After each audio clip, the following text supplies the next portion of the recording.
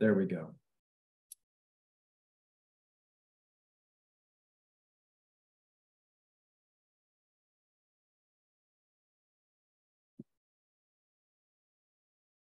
Spending a lot of time in these right now. I went to my bookshelf and there's probably 20, 25 journals that I've collected over the last 20 years. And whenever I'm in a time in my life that is transformational, I spend a lot of time in my journal thinking, writing, studying. And one of the things that I've noticed is a common path over the last 40 years of my life in my professional career path. Anytime I got into a position where things are going really well and I'm doing really well, I get really bored. And when I get really bored, I start looking for what's next. And every change that I've made so far up until this point has worked out. And I'm not saying that to brag, I'm just saying it as a matter of fact. Thank God that I haven't failed in any of those new adventures that I set out for. And this one seems a little bit tougher than the others. And there's definitely more roadblocks and more challenges along the way. And it got me thinking about you guys and what you're experiencing in your personal lives and your careers and change. And I wanted to do some research on just that one word today and talk to you about that. And I've used a number of different sources. One of them is The 7 Decisions, which is Andy Andrews' book that he wrote based on the Traveler's Gift and the 7 decisions within that book. And I'm going to start out just by sharing something that he writes on page 84. As you embark upon your journey with a decided heart. So that's where I'm at. I've embarked on this journey with a decided heart. So have you. I can promise you that the clamor from your personal peanut gallery of doubters and not so well wishers will roar. Fact, write it down. It will amaze you. Yeah, it will. It shock you, surprise you, amaze you, whatever word you want to put in there. The people you thought would be on your side but aren't might be a larger group than you imagined.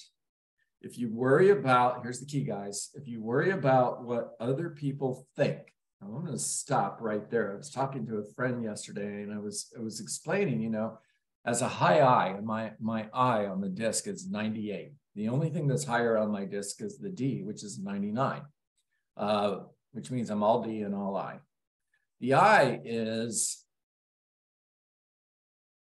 I want to be appreciated. I want to be liked. And my greatest fear is not being appreciated. It's just how I'm wired. And I'm not saying that I'm unique because I know a lot of you feel exactly the same way. If you worry about what other people think, you will have more confidence in their opinion. Than you do in your own.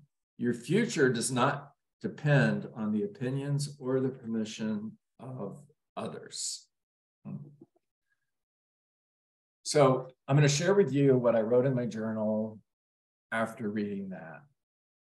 The fact is that criticism and rejection hurt. You're human, okay? You're not the Tin Man in the Wizard of Oz. You have a heart. And you're not the scarecrow, you have a brain. And because you're human, criticism and rejection are going to hurt. But you must shield yourself from them to protect your decided heart. Criticism, condemnation, and complaint are creatures of the wind. They come and go on the wasted breath of lesser beings.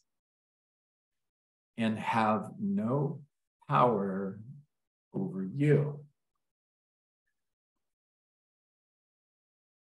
The next thing that I read as I'm studying for this conversation that I'm having with you today is most people fail at whatever they attempt because of an undecided heart. Think about that. Most people fail at what they attempt because of an undecided heart. I'm having a conversation with someone yesterday, and he asked me a really good question. And the question was, now what? Now what? So what are you going to do, John? And my answer was, I'm going to do the only thing that I can do. I don't have a choice here. My only option is to move forward. Now, understand that retreating in fear, throwing out the white flag and saying, I surrender, those are options, but they're not options for me. So the only option I have is I'm pressing on. Success requires the emotional balance of a committed heart when confronted with a challenge. Let me rephrase that because I didn't use the period correctly. Success requires the emotional balance of a committed heart. All right, now, when confronted with a challenge, the committed heart will search for a solution. John, what are you going to do? I'm moving forward. I'm looking for solutions. I know where I'm going. I know why I'm going there. I know that I'm going to reach that destination. Now, the journey, the path, the strategy, that may change, but the destination doesn't. You see, the committed heart will search for a solution. The undecided heart will search for an escape. Are you looking for a solution or are you looking for an escape?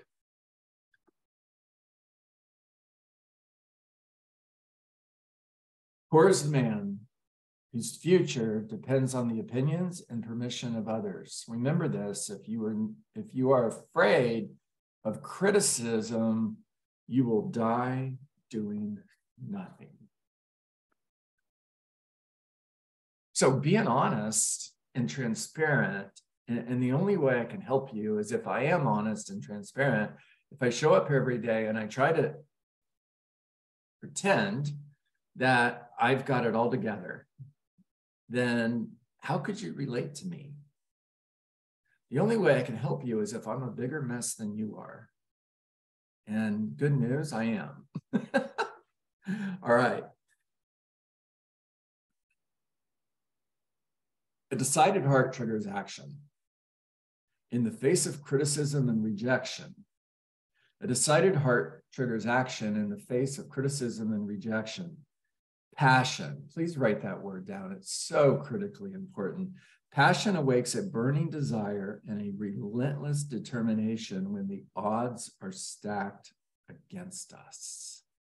If you ask me, John, what's the one word, what's the one thing that is common with anybody who has done anything significant in life, I would tell you passion.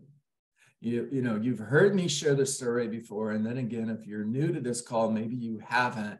But one of my favorite passion stories is the story of Joan of Arc. And Joan of Arc is in front of the armies of France as they're looking out into the battlefield, facing unwinnable odds, certain defeat. And Joan of Arc looks at the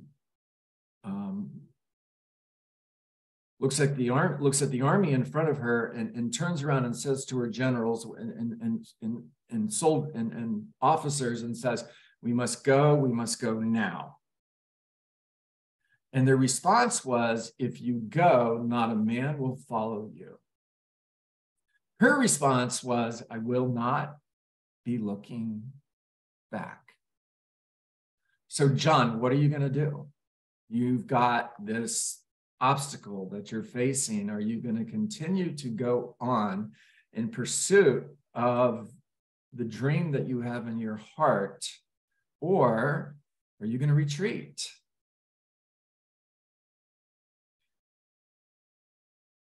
I'm going to go, and I'm not going to look back. Passion.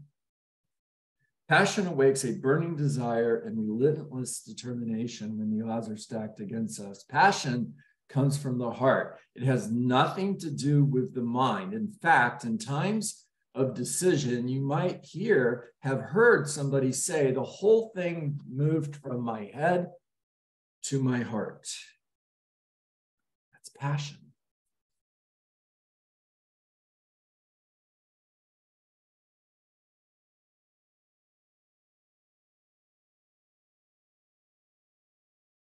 So, my question for you is, what are you going to do?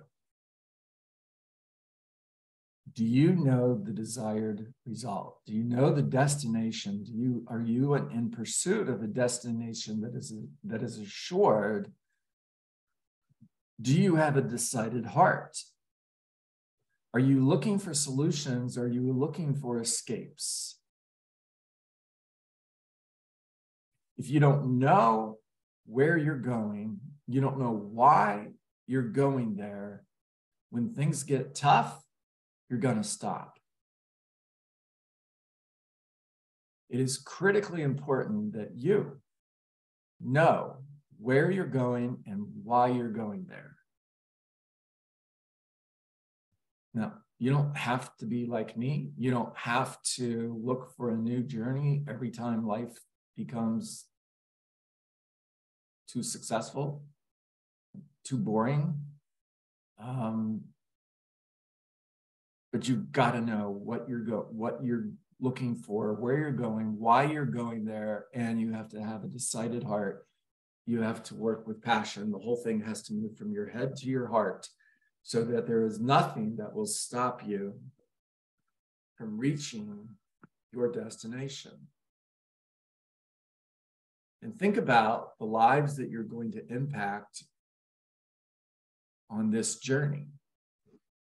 Whose lives are you changing because you're living your life with a decided heart? Are people following you? Why should they follow you? If you turn around, who's there?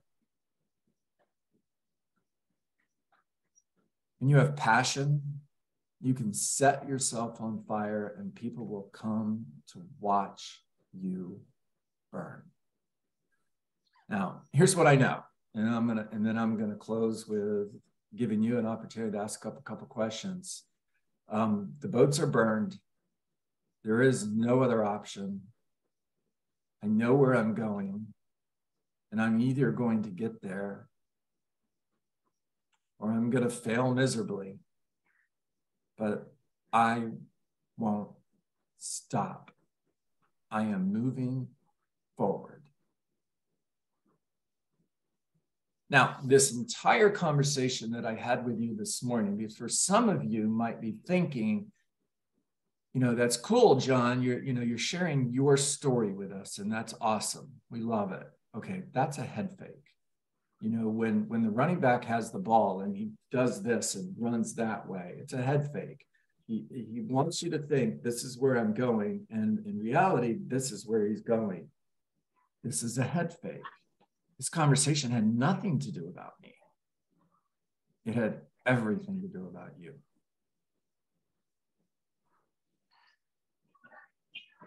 All right, talk to me.